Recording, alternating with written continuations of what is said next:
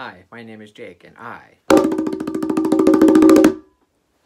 am a bookish drummer.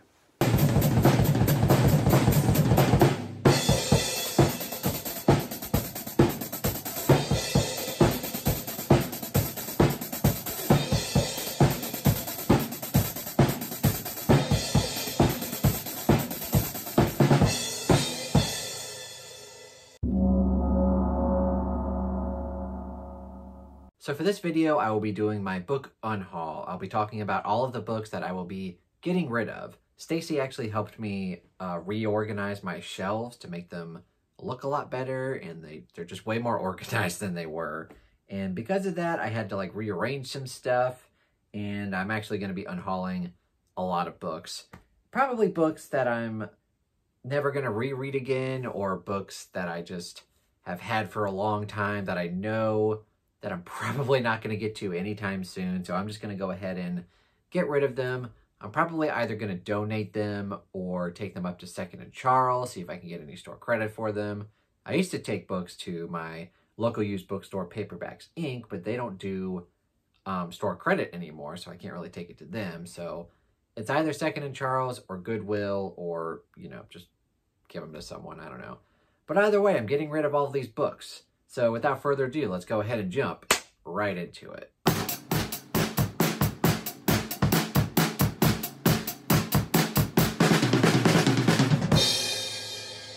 All right, so this first book is pretty simple. It's A Daughter's Daughter, which is by Agatha Christie, but under her other pen name, Mary Westmacott. I have two versions of this exact book, so I don't need two copies, so I'm going to get rid of it. Easy enough. The next book is Jar of Hearts by Jennifer Hillier. And the reason I'm going to get rid of this is I am interested in reading it, but it's also on Scribd, so I could just listen to it there. So I don't really necessarily need a physical copy of that. I've also had this book for quite a while, and I kept telling myself, oh, I'll read it around Christmas time. But I'm never going to read this book. It's called 12 Drummers Drumming. It's about a mystery, or it's a mystery that's about this person who gets murdered and gets like stuffed into a drum. It's probably not really that much to do with actual drumming, but I figured it would be a fun book to read around the holidays, but I've had it for years and I've never gotten around to it, so let's get rid of it. I'm also going to get rid of Blood Meridian by Cormac McCarthy. Not a bad book by any means, but it was only pretty good. It wasn't like an absolute favorite of mine, and I don't really feel the need to go back and reread it. So while I did enjoy my time with it, I'm probably never going to reread it. And then this next book is actually a book that I loved, but it's in hardcover, so I will eventually get the paperback, and that is Carrie Soto is Back by Taylor Jenkins Reid. I loved this book. I think I gave it 4.5 stars. It was excellent, but of course, I usually go ahead and get the paperback once that comes out. So, unhauling that. And then I've got some like young adult middle grade books that I'm probably never going to get to, or I will never reread. The first one being Roald Dahl's Tales of the Unexpected. Now, I've actually never read any Roald Dahl. I know there's like James and the Giant Peach and Matilda, which, you know, I grew up watching those movies, but probably never gonna read like those actual books, and I figured like this would be a fun way to dive into Roald Dahl stuff because it's short stories, I believe, but had it for a while, probably never gonna get to it. And then also this is a book that I've read and that I really enjoyed, but again, probably never gonna reread it, and that would be Sadie by Courtney Summers. This had a really cool podcast element to it, so if I ever go back and reread it, it would be through the audiobook. So probably never going to actually physically reread it. And then this book, I'm a little sad because I actually bought this book at Paperbacks Inc., my local used bookstore, and it's like a local author like who lives in Virginia, but probably never going to get to it. And that would be Extant by Sarah Newland. I think it's like a YA dystopian duology, like the first book. Probably never going to get to it. I mainly bought it to like support them, but I'm probably never going to get to it. And then the last sort of like middle grade young adult book is The Golden Compass by Philip Pullman. I've heard good things about it. I've heard meh things about it. And of course, like with a lot of these books, I've had it for a while, but am I realistically going to get to this anytime soon? Probably not. I've also got a few fantasy books to talk about, one of them being Perdido Street Station by China Melville. I originally bought this book because my buddy Narsol over on Discord was starting to read this, and he was like, oh yeah, it's really good. But then after I bought it, he has since said like, it's fine. It's more like a 3-star book. And the way that he describes it, I'm probably not going to be terribly interested in it. So I'm just going to go ahead and chuck it. And then the next book I have to talk about is The High King's Tomb by Kristen Britton. And this is the 3rd Green Rider book, I believe.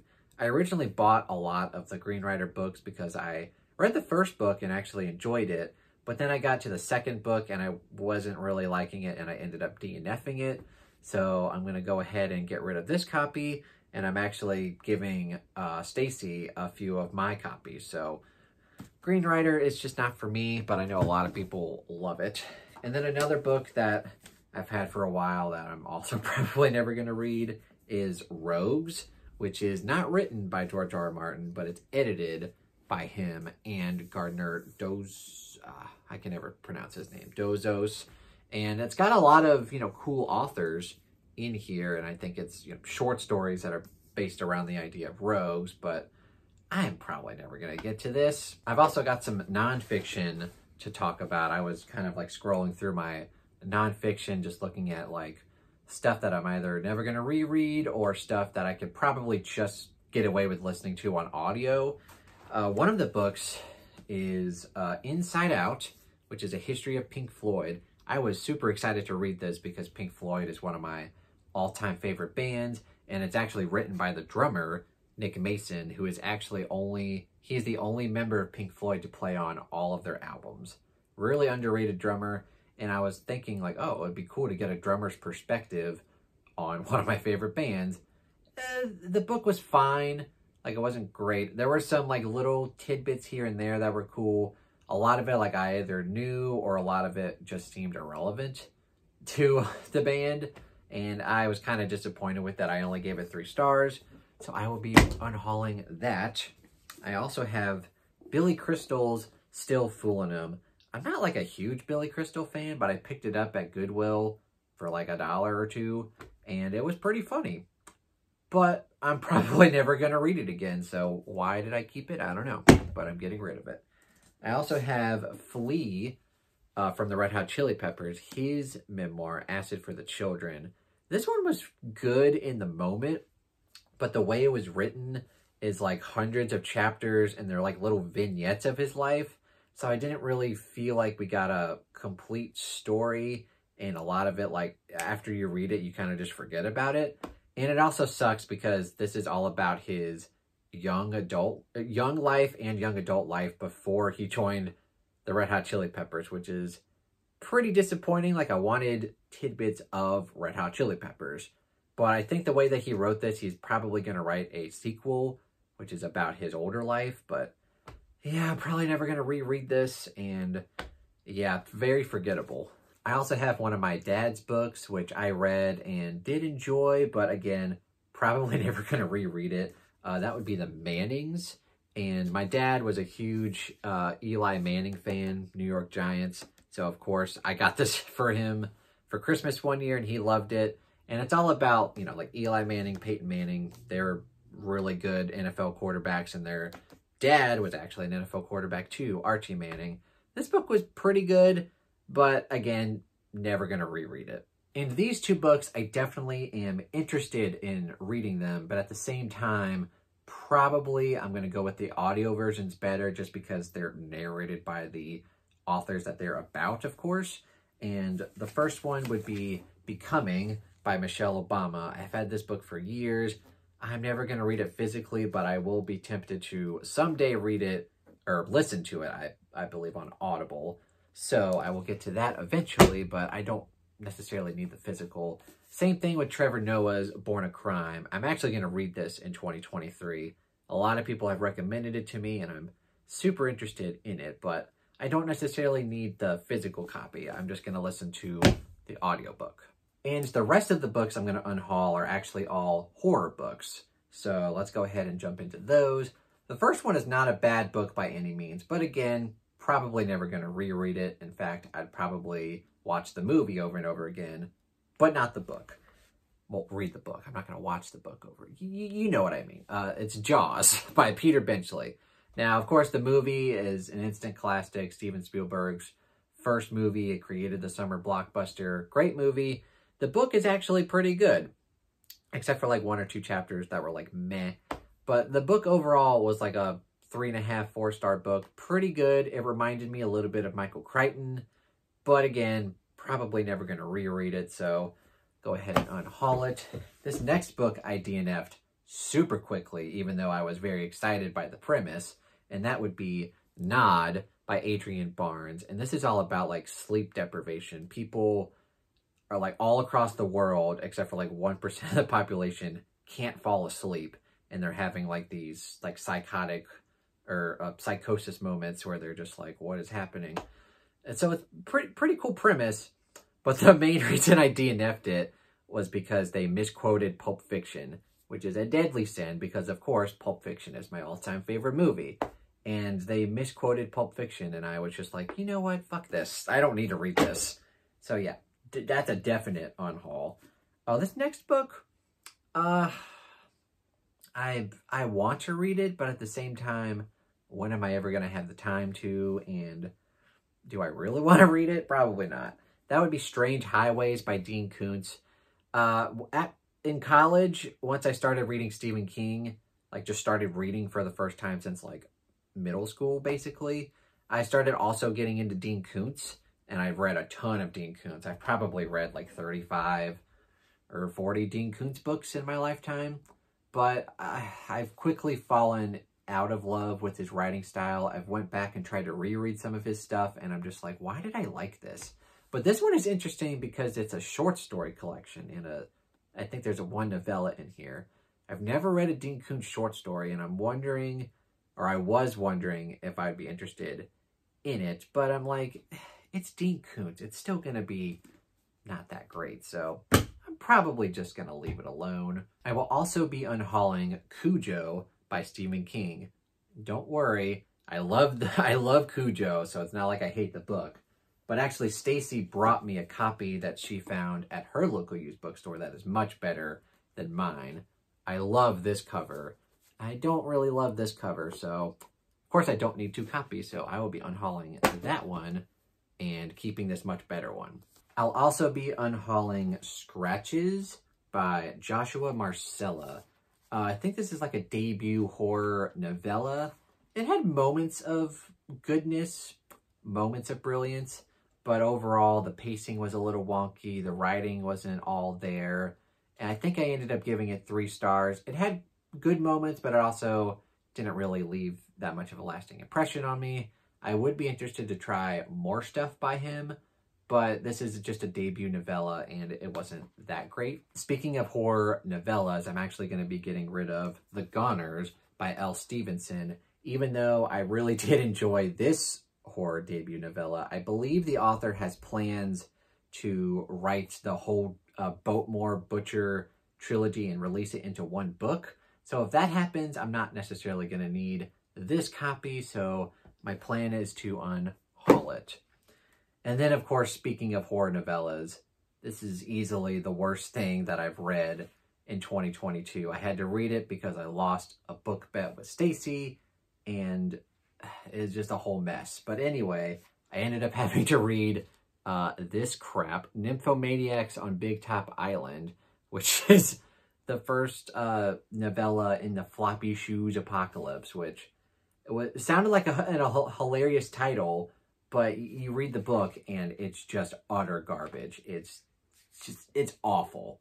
And yeah, it really put me off book bets with Stacy, because just, good God, this book was awful, and I am getting it the hell out of my house. The next book I have to talk about is The Hunting Season, which I believe is a short story collection of 8 ghostly tales for long winter nights.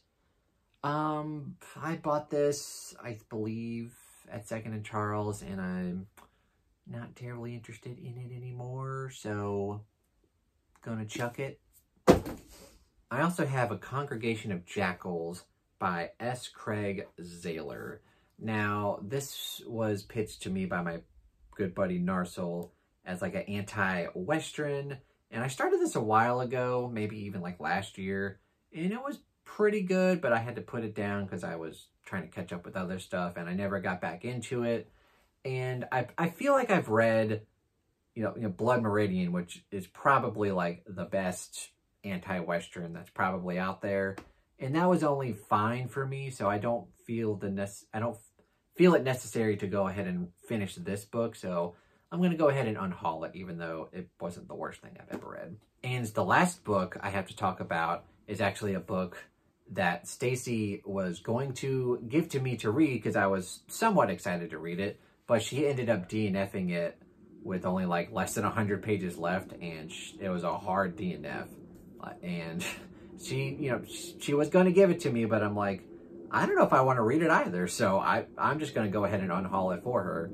And that would be Mexican Gothic by Sylvia Morano Garcia. And of course, this is like a BookTube darling. Even though it has like a somewhat low rating on Goodreads, like it has a lot of popularity. So a lot of people like love this book or are talking about the book. So I was interested in reading it, but I read like the twist that happens because Stacy was reading it and she was like, this is just awful. And I was like, okay, well, let me read what you're reading. And I was like, this is awful. And the twist, it's supposed to be a horror book, but the way she describes it, it kind of starts off like with romance, and then it's supposed to be like Gothic horror, like these dreams, like, oh, is this happening? Or is this, you know, a hallucination? Like, I don't know. And that can be fine sometimes, but then you get the reveal of like what's actually going on, and it's hilarious and stupid. So I understand completely why she DNF'd it, and I don't feel the need to read it either. So let's go ahead and unhaul it. All right, so those are all of the books that I will be unhauling. What did you guys think of my unhaul books? Are there any books in here that you agree with me and that you think I should just get them out of my house? Or are there books that you disagree with me about and you love these books and you think I'm an idiot for getting rid of them? Either way, leave your lovely comments down in the comments below. And of course, if you enjoyed this video, please give it a thumbs up and consider subscribing to the Book Astronomer YouTube channel and the Book Astronomer Discord. And if you'd like to further support me, go check out my Patreon page and see what that's about. I also have my Amazon wish list if you'd like to buy me a book. Thank you guys so much for watching and have a fantastic day.